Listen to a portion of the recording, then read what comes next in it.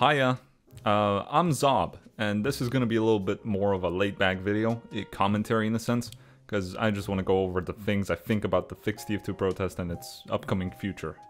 You see, I usually don't voice my opinions in the news series that I have been running, because it's supposed to be objective and unbiased, but having done nothing but reporting for an entire month, oof. I have been gripping my chair handles from cringe sometimes, trying not to go crazy over some of the things I've seen happening during the protest, or a lack of things going on as well. I finally want to speak up. So here are my 2 cents on the topic. The absolute first thing I want to say is something that's been driving me crazy for the past 3 weeks. Where were all of the bigger TF2 YouTubers during the protest? The astonishingly low amount of content on YouTube related to the Fix TF2 protest, so where TF2 gets most traction, was just a shocker to me. I thought that some content creators would try and fire up the community more, post about it here and there, but in the end, the entire protest revolved around the petition alone and the eventual arrival of all of these petition signs to Valve. It was a pop-in and pop-out type of situation. Tons of YouTubers made a statement regarding the protest, then they stay silent, and perhaps posted some content unrelated to the protest, and that's it. Of course, I'm not blaming bigger TF2 creators for not engaging with the protest. Fact is that these people have their own lives and things to take care of outside of YouTube or Twitter. I'm just severely disappointed that the community as a whole was asked to share things about the movement, and then the ones that could have brought the most attention to it were all quiet. Still, about halfway into the first week since the start of the movement, I feel like people kind of felt it was over. This, of course, goes back to the defeatist mindset that's been spreading like hell in the community.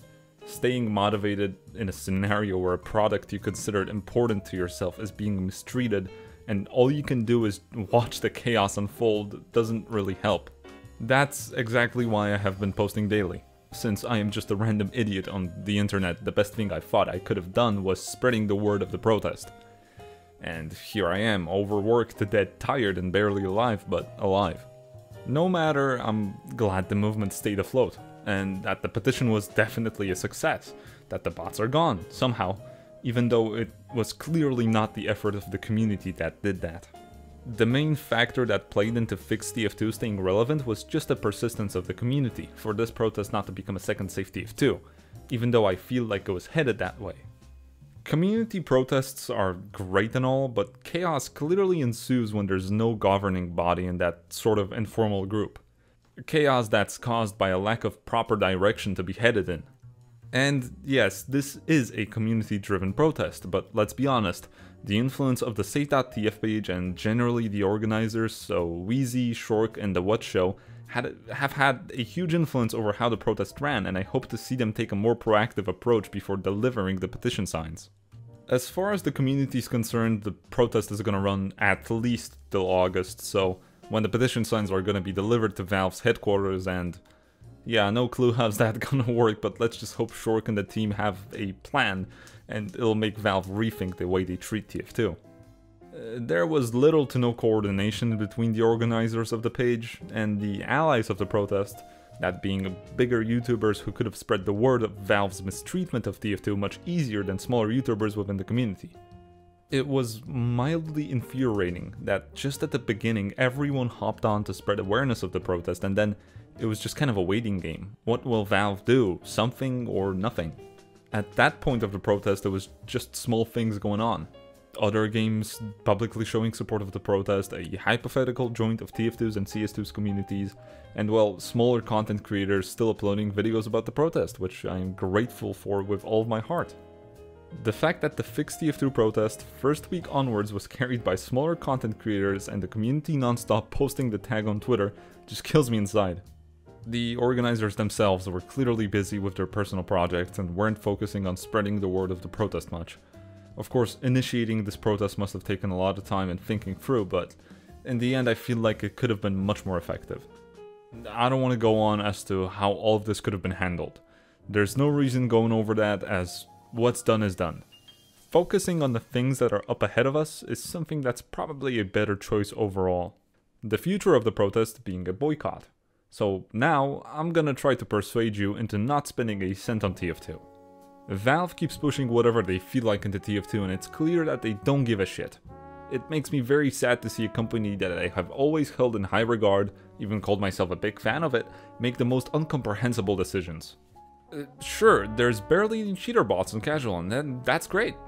Whilst, yes, this is great, this also means that when the summer update drops, people are going to be more likely to spend money on the game. Well, let me run you through something that is a little unconventional. Here's a graph depicting supply and demand within an economy, in this case, TF2's economy. The x-axis represents the quantity of demand for specific items, in this case, keys. The red line represents the demand for these items, dictated by us, TF2's player base, the consumers. The y-axis represents the price of these specific items, once again, keys. The green line represents the supply of these items, which is dictated by Valve. Within a real economy, it works a little different, but to simplify this as much as possible, in this case, the supply of TF2's keys isn't restricted by the fact it's a real item. It's a virtual item. What this means is that Valve doesn't actually need any resources to produce these items, as they are of limitless supply. In this case, as consumers, our demand for keys strictly dictates the supply, aka how much Valve will earn from this. With events like seasonal updates, Valve is trying to stimulate demand, in turn making money, by presenting the community with a new set of nice looking cosmetics that will certainly look great on your loadout, so why not try and unbox them? This rule applies to pretty much every other item on the Manco store, also MVM tickets.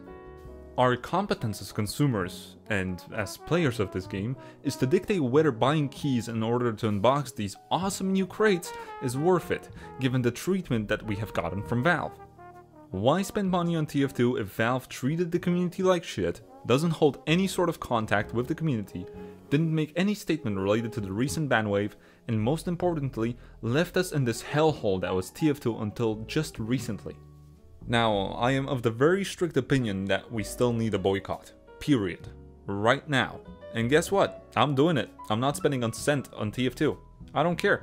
You can do it too. It really doesn't take much. If you can abstain, do it. Look at the facts once again. Valve left this game to rot, yet somehow there's still an active player base keeping the game alive.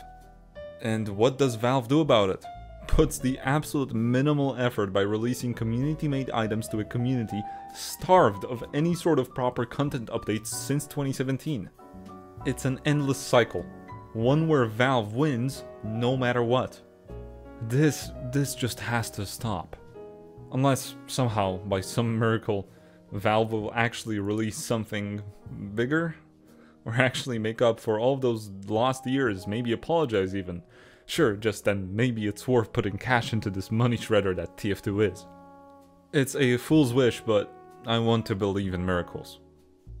Having observed this protest for the past month, even though the status quo has changed and the bots are not an issue as of the moment, we're still kinda in this position where nobody knows what to do.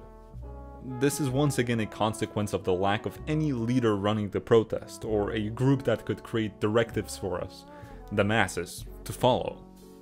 Zesty beautifully summarized it in the best way possible. Valve fixing the bot issue before the summer update without actually responding to it in any way kinda messed up everything. I dreamed of Valve actually taking care of the bot situation, and here we are, it happened, but when it did, I think nobody really expected it. Now that they have done something about it, and some community members are seeing Valve through rose-tinted glasses, the demand for the upcoming summer update items will be high. Of course, each to their own, you do you, but from a logical standpoint, would it make sense to engage in mindless consumerism and hop on the summer update bandwagon only because Valve is taking action now? Just now, after all of this time. So, this has been my rant.